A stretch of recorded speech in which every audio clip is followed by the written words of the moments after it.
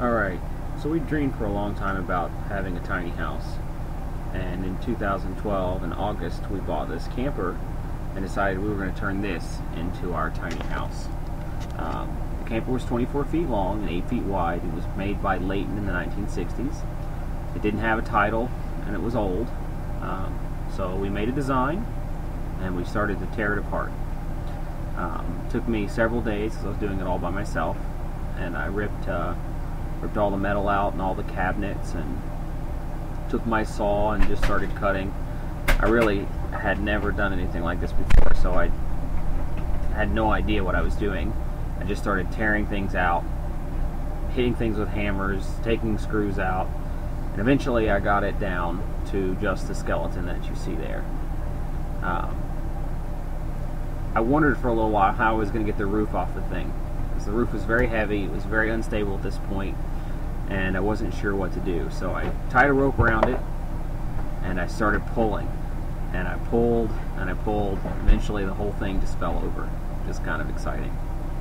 And then a lot of work started at that point, because we planned on scrapping all the metal from the camper. We paid $200 for it, and we were hoping to get that back in scrap metal. So we started scrapping it, separating out all the metal from the wood as I tore it apart. And after about 2 weeks, I ended up with a nice sized pile of metal and a pile of wood to take off to the dump, and this flatbed that you see here. And we did some thinking, decided that it was too rotted. We took it apart and started to rebuild on it, on top of that. So here you see the scrap metal that we collected up just the day before we took it to the scrap yard, and we ended up getting about $200 back in scrap metal. And for the labor, it definitely wasn't worth it. It took a lot of work. I didn't get a lot of money back, and it wasn't worth it at all. But we basically got the camper for free. So here was my first really good breakthrough. I got those windows at Lowe's. They were returned, and I paid about 80% of what 80% off. So I paid about 20% of what they were actually worth. I paid $300 for the set. So I got on Google SketchUp and I made a new design, as you can see here, with the actual window sizes that I had, and started to plan the build for the tiny house. Now things changed over time a little bit, but what you see here in this image is pretty much what I built once I started going. So I suggest you always check Craigslist, because you get great things. We got this cabinet set for free on Craigslist. I didn't pay a dime for it other than what it cost me to go and get. And it was about 45 minutes from my house. A gentleman was tearing out the oak cabinets, and yes, they're solid oak, and replacing them with cherry. He didn't like the brown oak color. And when I arrived, I was only supposed to get a cabinet or two. After telling him what I was doing, he gave me the entire set, which is awesome. So a friend heard that I was building a tiny house, and he started digging around and found this antique mahogany wine cabinet, which we snatched up from him quickly, and we planned on making a vanity out of it. Alright, now that we've collected some things, it was time to start building. So here I started to build a new deck on top of the on top of the steel frame, and basically everything's 2x4 construction, plywood, and I bought all the wood at Lowe's. I got a major deal on it. It was cold lumber, so the boards were twisted and bent, or the corners were knocked off of them. But I got all the materials for 90% off, which is crazy. That entire deck cost me about 65 bucks, which is absolutely phenomenal. So, about that time, my brother-in-law got married. So here's some pictures of that. Congratulations, guys. And this is what happened afterwards.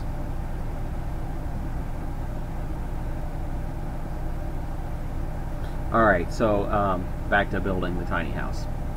So I kept going back to that same local Lowe's store, and every week they would have a new coal pack of 2x4s.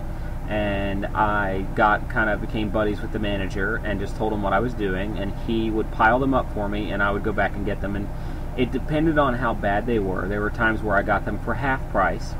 There were other times when I got them for the 90% off, and I paid a dime on the retail dollar, which was phenomenal. Altogether, the entire framing for the house, including the lumber for the roof, only cost me about $500, which is just fabulous. That's the plywood and everything. That's the whole bit. So I was so excited, threw the cabinets in to kind of get an idea for what the space is going to look like,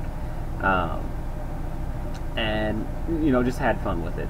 The T111 siding, it's the thinnest siding that they sell at Lowe's, was what we decided to put on the house. We wrapped it with house wrap first to keep it watertight, and started putting the siding up. So you can see here, siding's almost finished. It's dark out. It's starting to snow on me. It's about November now. So I'd started in August, and now it's November, and the snow's coming down. So time to start putting the electrical in. So we started with the electrical. Very easy to do. I ran everything with the yellow wire, which is what's used for kitchen and bathroom. But I bought a 250-foot spool of it, and it was everything I needed. My wife picked out that light. She loves it. I picked out the ceiling fan. I love it. So we got everything all wired up. Very easy to do. Never wired anything before in my life, but not a problem. Anybody can do it. Yes, it makes a mess, so I had lots of garbage to throw away afterwards, but pretty easy. Here's the bathroom wall. That's going to separate the bathroom from the living room, and here's a shot of it again with the plywood and everything up on it. Now I've got it insulated. I'm starting to put up Luan panels on the inside for my siding. Around that time we decided to move. So now it's springtime. It's about April, and we've moved the tiny house about 30 miles. And I moved it with a 1999 Dodge Ram that had over 200,000 miles on it. No problem. I hooked it right up, pulled it away. So we start working on the house again. And here's the bathroom. We started putting cedar in, which I love. It smells fabulous. We stained the outside of the tiny house red.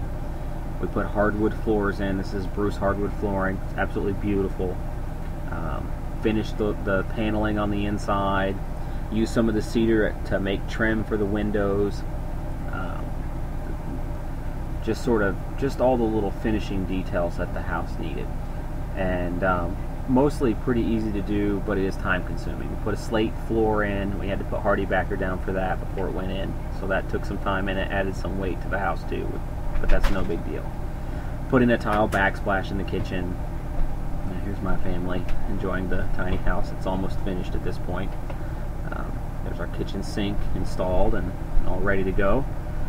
This is an interesting part of the tiny house. This is a walking loft, and it was a solution for how to get into the lofts and not have multiple ladders, because we did have 2 lofts. And here you can see my boys up in my room. I carved these out from tree branches myself that I had cut a few months back and were letting dry, and made the banisters out of logs and things that we cut down ourselves. And there's my son enjoying the new banister. Basically the walking loft is 3 steps up a ladder, and then you're on a loft, and you can walk into either area. The little couch you see we stole from a camper, and works out great because it pulls out. Now, as you see there, that video represents a year of our life from August to August 2000 to 2012 to 2013, and here in a month or so the whole thing will be finished, and I'll post a video of that. Thanks for tuning in, and stay tuned for more videos.